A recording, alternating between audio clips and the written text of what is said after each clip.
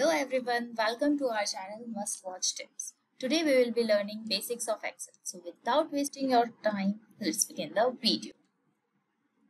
So for starting with Excel, you need to find Excel over search bar and you have to open the Excel application.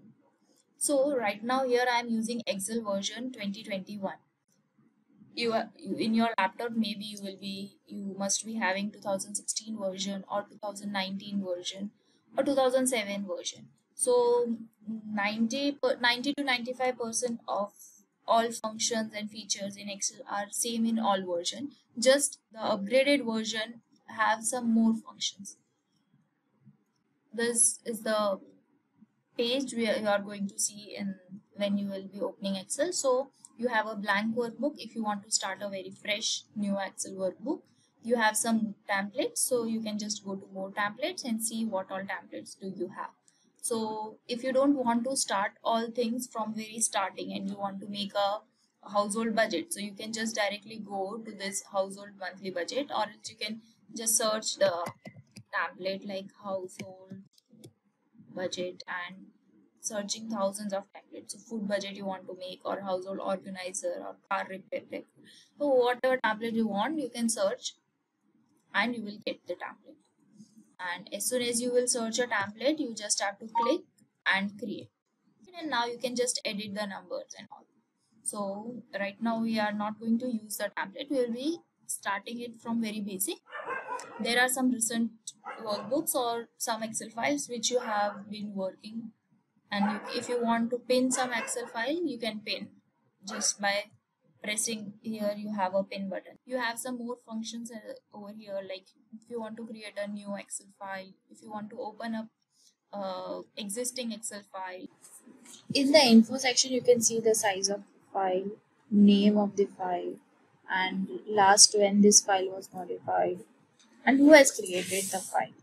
And for save, you can just press Ctrl S as well, and or else you can just click over save also. You can print the Excel file, share, export, publish, close, more. So in this more section, you have an option section also. So we'll come back to this option section. Right now, let's begin with a new Excel file, blank workbook. So this is the blank workbook you will be seeing. I will be showing you some terms and wordings which I will be using throughout the video. So this small, you can see the highlighted cells. So this is a particular cell. Each cell has some name. So right now this cell is in D column. So this is the column part, D column, F column. The vertical lines are known as column, and the horizontal line like 4th number row, 6th row. So this horizontal line is called row. So when you select a cell, particular cell, so it is made from column and a row. So I have selected D column. So for this cell, I have selected D column and 4th row. So the name of the cell is D4. So in Excel file, each and every cell have a name. Just like this, the name of the cell is J9, and you can see the name over here as well. Next is, we can see over here it is written as sheet 1. Sheet 1 is the name of this particular tab. If you want to add more tabs, we can just press on plus button. If you want to delete any tab, we can just right click on that particular tab and see this all options. So you can just delete the tab. If you want to hide any tab, so right click again on this particular tab and hide the tab.